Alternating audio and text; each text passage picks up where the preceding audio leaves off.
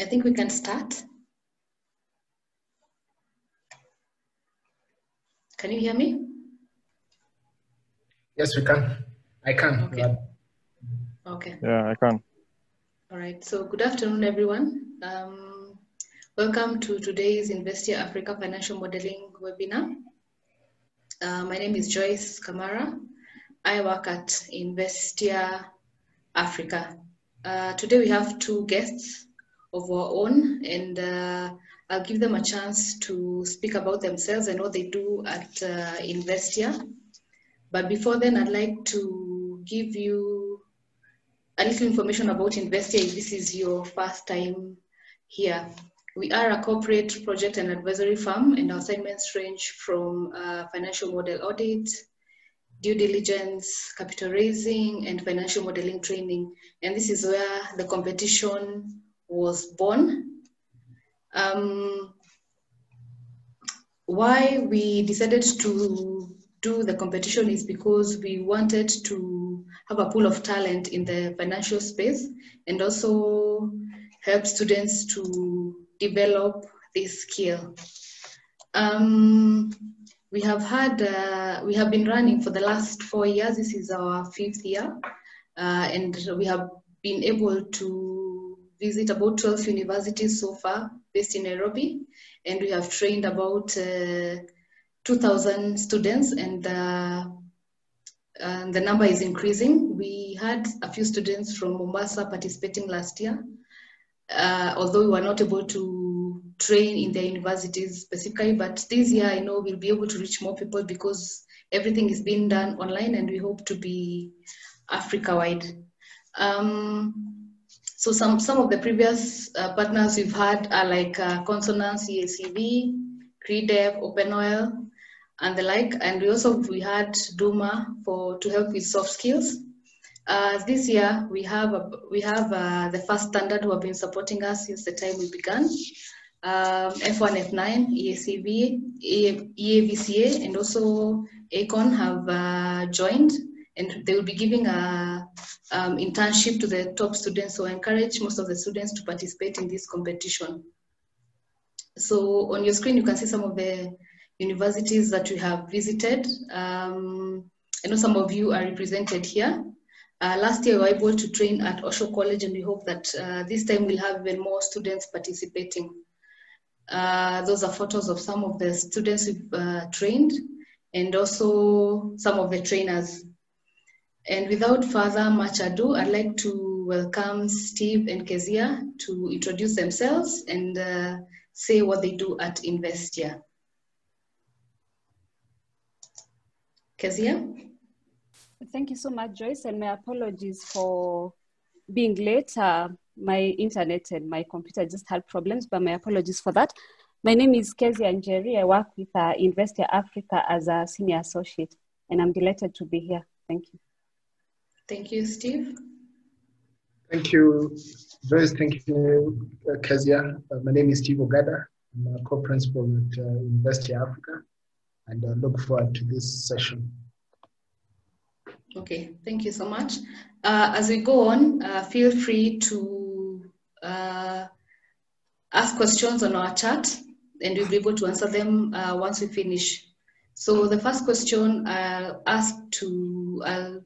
ask Keziah, what is the difference between in financial modeling and corporate finance and project finance? All right. Thank you so much, Joyce. Just to introduce our corporate finance and project finance. So ideally, corporate finance relates to financing of corporations, and these type of financing could either be debt or equity investment, while project finance relates to financing infrastructure projects, such as roads and railways and public utilities. What I'd like to say at this point is that most of the components that we'll discuss here would be common in both corporate and project finance. But the difference is that in project finance, you'd find labels such as historical and forecast periods. So historical periods will capture the historical data for the company, while the forecast period would capture the forecast period data. So to be able to develop your forecast, you use the historical data to come up with indicative numbers that would help you to make the projections for the forecast period. And then this data would be reflected in the forecast period label. Then another difference is ratios. So in a corporate finance model, you'd find ratios, and these ratios are used to assess and track the performance of a business. Some of these ratios would include working capital ratios, they'd include profitability ratios, and liquidity ratios. While you will have ratios in a project finance model, the ratios might be different and might mostly focus on the leverage ratios because project finance models are highly geared. So that's that on the key ratios. Then the other thing you'd find in a corporate finance model is what you call the common size analysis. So the common size analysis helps you to identify the trends in the business. Excuse me. So for example, for a P&L, the common size would, I would try to assess the performance of the various items against the revenue. So for example, if you're doing a common size on your marketing costs against the revenue, you'd be trying to identify the proportion of your revenue that is being spent on marketing costs. So you do that for all your P&L items against the base item, which in this case, the base item would be your revenue. And then you do the same thing for the balance sheet. And the base item for the balance sheet would be your total assets. So when you do this, then you'd be able to identify any major changes over the period as far as the company's performance is concerned. Then lastly, I'd like to highlight the valuation sheet. So the valuation sheet would capture the value of the business and mostly for M&A transactions. And valuation in this case could be, I mean, you will use different approaches for a corporate finance model to value a business, and that could be the discounted cash flow method, the market approach, or the net asset value approach. But remember, for a project finance model, valuation would not include a market approach, for example, because the market approach is only applicable for corporate finance models. So then lastly, I'd like to also say that revenues for corporate finance models will be modeled based on the business model that the company has applied. And these will definitely differ across different business models. But remember, for a corporate finance that has, so you have a company that you're doing, that you're building a project model, that you're building a finance model for, and it has several revenue lines, you'd be able to build the revenue lines in the same model, but separately. For example, a juice company that might have juices and water as some of their product items, you'd model the juice revenue separately and the water revenue separately, but in one financial model. While you compare this to a project finance model, for every project, you'd have a special purpose vehicle for each and every project. So that's the difference between a corporate finance model, and I'll allow Stephen Ogada to speak about the project finance models. Thank you. Thank you, Keziah. So, yeah, just to add on to what Keziah said, if we think about, away from modeling, think about project finance as funding for a specific project, as opposed to corporate finance, where investors have access to cash flows for the overall company. Project finance, you look at cash flows as an investor specific to the project, and what we talk about are items like non-recourse debt, where the funding from, the cash flows from the project are the exclusive for servicing the funding that the project has contracted.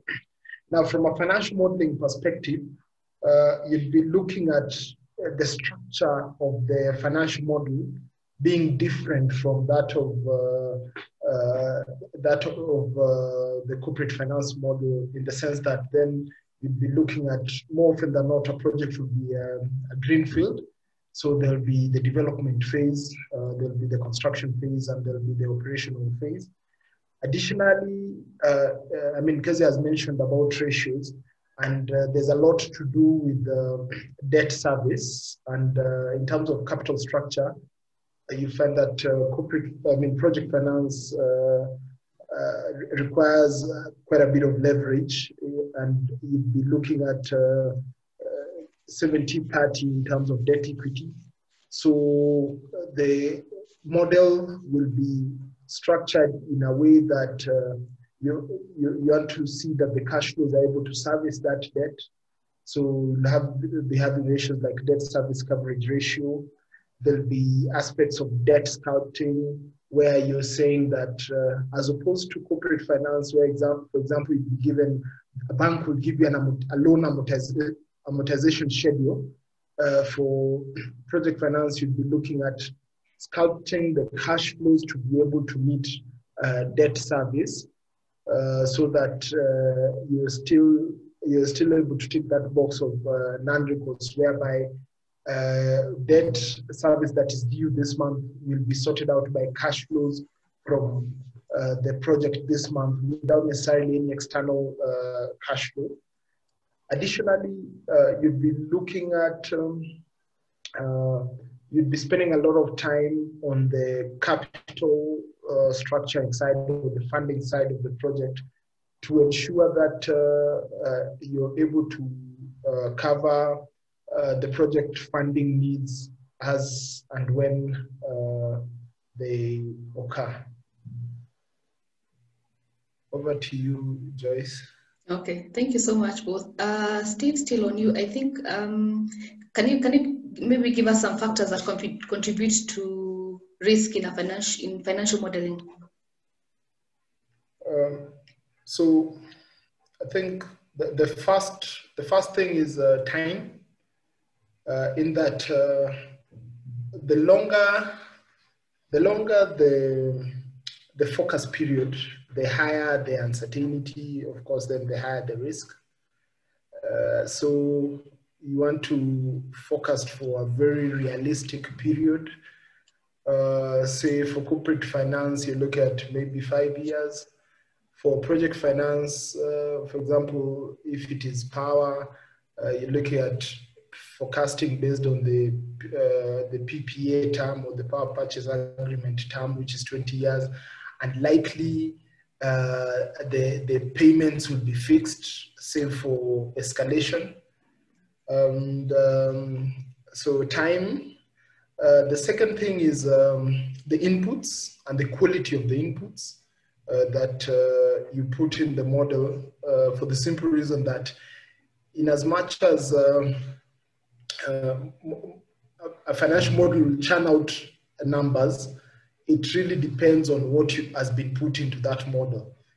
The saying goes garbage in, garbage out. So if then the inputs or the assumptions are not, don't stand the test of time, definitely that contributes to risk.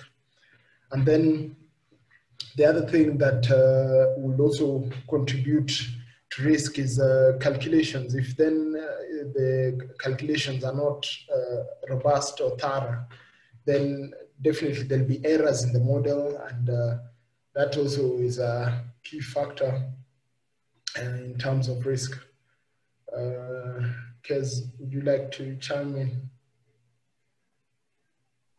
I think you've captured the key risks. What I'll just add is probably human error, which may arise when you're probably keying in the data or when you're putting in the formulas, and that would be carried across the entire financial model. So I think you have highlighted the rest of the risks that would arise from building a financial model. Okay, thank you so much. Keziah, would you tell us maybe the importance of standardization in modeling? All right, thank you so much, Joyce. As far as standardization is concerned, I'd say that the beauty of using a standard in any process is that it helps you to build something that can be understood and that is easy to to interpret. So in this particular case, in our organization at InVhestia, we use what we call the FAST standard. And FAST here means flexible, appropriate, structured, and transparent. And what these enables us to do is to build models that can easily be, if you need to make any changes, you can easily go into the assumptions sheet and make the changes. And the inputs have been labeled in a specific way. You'd know these are inputs. And if there's any data that is coming from a different sheet, it's marked in a certain color, in this case, which is blue. And when you see the blue, you already know it's coming from a new sheet. So what this means is that if you're reviewing the model, or if you're the end user of the model, you're able to follow what has been done. And in our case, we do not, we always ensure that the formula you have at the beginning of the cell is the formula you have at the end of that cell on that row. So this ensures that you don't have inputs in the middle of the row, which could cause confusion when you're making changes. So what I'd say in summary is that the beauty of using a standard is that it enables you to build a well-structured model that is easy to interpret, even for the user and for any model auditor. So that's what I'd summarize as the importance of using standardization in financial modeling. Okay, thank you so much. And as Keziah has said, we use the FAST standard. So I'll request all of you to visit our online platform, learn.investia.com. You'll be able to see the introduction video to FAST, and also our competition will also be on the same platform. Hence, you need to visit and also do a bit of training. Ogada, I will shoot this question to you. What is some of the best advice you keep going to when making a career or professional decision?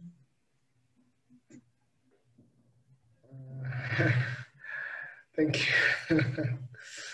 Thank you, Joyce. I think it's important to look at where your passion is, because, and I mean, I know that is cliche, but financial modeling or the finance world is quite demanding, especially from a number crunching perspective. So if you're not comfortable with the numbers, you better just walk away early than try to fit into that space. So I think it matters where your passion is, where you feel comfortable. And even if at this point in time, say maybe you're in your last semester, or you cleared the campus, you're still not clear in terms of which direction you want to take. Give it a try. May or may not work out. The finance world is interesting because every day you're learning something new, and it helps when you engage and read quite a bit in terms of what's happening in the finance world. There are a lot of products that are coming out that would help you in terms of getting to understand what's going on. So I would say passion, what drives you, where your skills are at, but then you're never, the situation is never perfect. You always work to learn, to better yourself. Like financial modeling requires a lot of practice. You have to put in the time. And I think there are great opportunities in the finance space. Okay, thank you for that. Keziah, same question, as we also wait for more questions from our participants. All right, thank you so much, Joyce. I just echo what Steve has said, in the sense that for this particular context, which is financial modeling, it's just a matter of practice makes perfect, as they'd say. I know it sounds cliche, but that's the reality. And what I was going to say ties into what Ogada has said. And it's over time, you learn things by observing people do those things, or by reading about those things, or by listening to people speak about how they do those things. But what I've realized is, unless you do those things practically, you never really know whether you know how to do it, and you'll never get good or better at it. So I just emphasize on the need to learn as much as you can from other people, but also engage and apply yourself practically to be able to do the things you aspire to do. Thank you. Okay. I seem not to be having any questions from participants, or I think there is one here.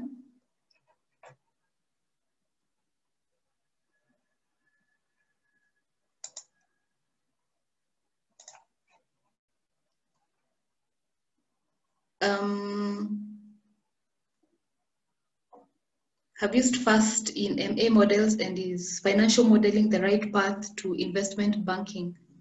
Maybe Oji, you can answer that. Yes, we've used fast in M&A models, and I mean, definitely financial modeling helps. It brings a lot of value when you're getting into investment banking, for the simple reason that for most transactions, there'll be a lot of valuation, there'll be forecasting, and financial model is a key tool. It's not the only thing you need to know in investment banking, but it's one of the things that can help you or can propel you in terms of excelling in that field. Okay, Kiprono, I hope we have answered your question. And maybe Joyce, I can chime in here. Yes.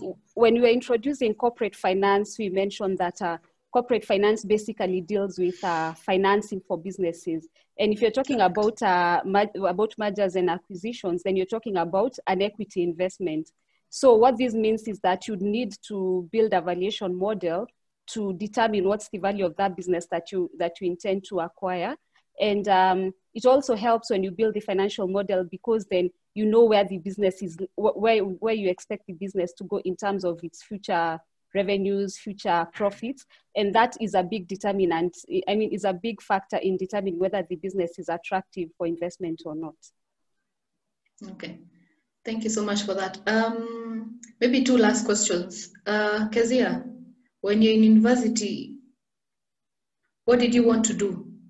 And how different is it from what you're doing right now?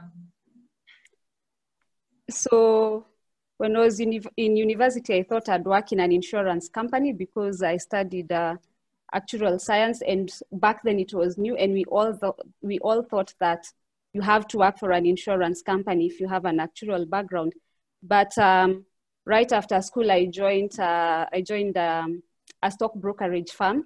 So of course I ventured into the investment space, and after that I did a master's in finance and investment, and then I found myself at InVhestia. So I'd say that it might not necessarily be the case that what you aspire to be in school is what you will be in the job market. But I think when you start working, you get to realize what your interests are and what your passions are, and you tend to pursue a certain career path which might be different from what you intended to pursue. Thank you, Joyce. Okay. Steve, did you go to university to do what you're doing right now?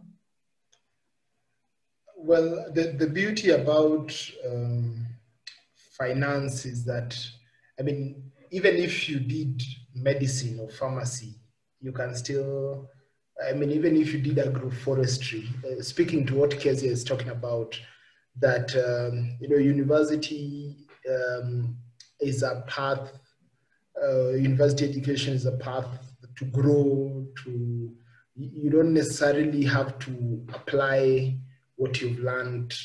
I mean, sorry, let me put it this way, that you don't necessarily have to pursue the same path as what you've studied.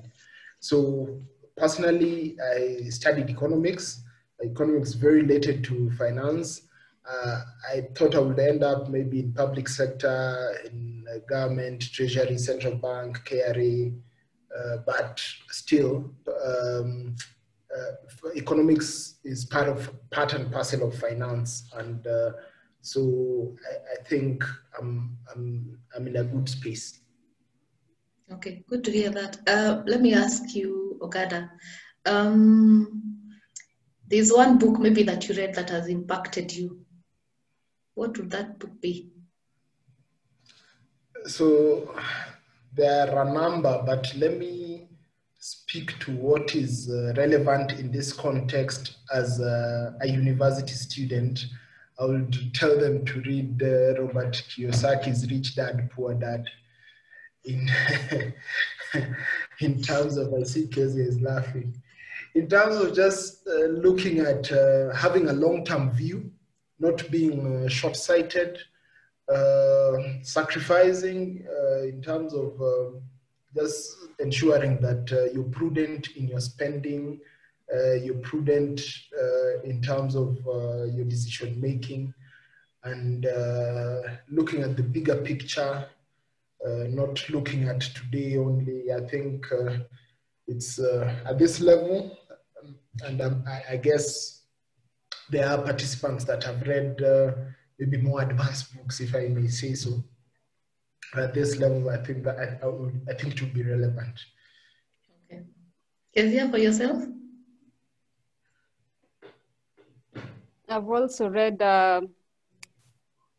Rich Dad, Poor Dad, and the other one we read in school. We all read about the surgeon. What was it called?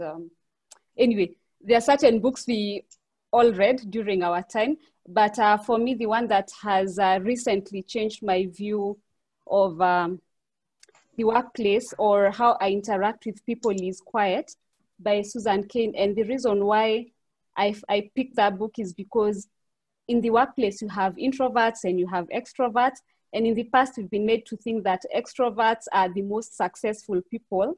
And what the book says is that even introverts can be successful because they have certain strong attributes that make them suitable for certain roles.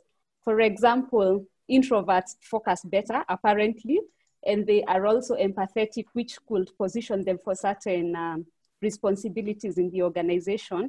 I'd also say that the fact that the same researchers found that 1 in 3 people is likely to be an introvert means that we need to learn to work and live with introverts. And lastly, what I'd say is that being an introvert does not mean you have to be less than remarkable. You can be remarkable in a quiet way. So what I'd encourage any introvert listening to this is that you can push yourself, and you need to push yourself to be noticed, even though you're not as loud as some extroverts might be. Yeah, so that's about it for me. Thank you so much. I have a question here from Robert. He says, I have just cleared procurement and logistics. How do I transition from it to finance? Maybe one of you can. If I could take that. As Steve mentioned, the thing with finance is that there are just certain concepts that you need to understand. And if you understand those concepts, it becomes, I wouldn't say extremely easy, but it helps you to venture into the finance space, because I'm sure you've heard of lawyers who then went ahead to become finance experts. You've heard of people with a background, I don't know, in engineering that ended up in the finance space. So I'd say that you need to, of course, you need the professional qualifications. You might start with, say, a degree or a certification, maybe in like these CIFA certifications. And then that definitely gives you the paperwork to start having those, to start looking for those opportunities. But as you do that, you can also try and put yourself in places that enable you to do certain tasks that relate to finance. It could be reviewing accounts for a company. If you also have the background, you could also assist in preparation of those accounts. And once you start reviewing and analyzing financial data, then you obtain certain skills that would help you to mature in that space. And of course, watch videos, have a mentor who's in that space to help you understand the things that the basic concepts in finance. And yeah, I think, and then pursue the professional certifications, if at all. But definitely, as I mentioned earlier, you need to practice. So you can't just read and expect to know. You need to read and practice what you have read. Okay, thank you so much, Keziah, for that. Everyone, this session will be recorded and we shall share it on our YouTube channel. So maybe you can refer to it. And if there are no more questions, please remember to visit our online platform, learn.investia.com. Also follow us on our social media handles, LinkedIn and Twitter and Facebook. We'll be giving more information. And also The webinars will be running for the next couple of weeks until we have the competition that is on 26th to 30th of October. So next Friday, same time, we will have another guest. And if there are no more questions, I would like to thank you, all of you, for participating and coming here. Have a blessed weekend and a lovely evening. Thank Goodbye. you so much, Joyce, and thank you to all the participants. Thank you, Joyce. Thank you, Keziah. Thank you to the participants. Thank you. Have a lovely evening. Same to you. You too, thank you.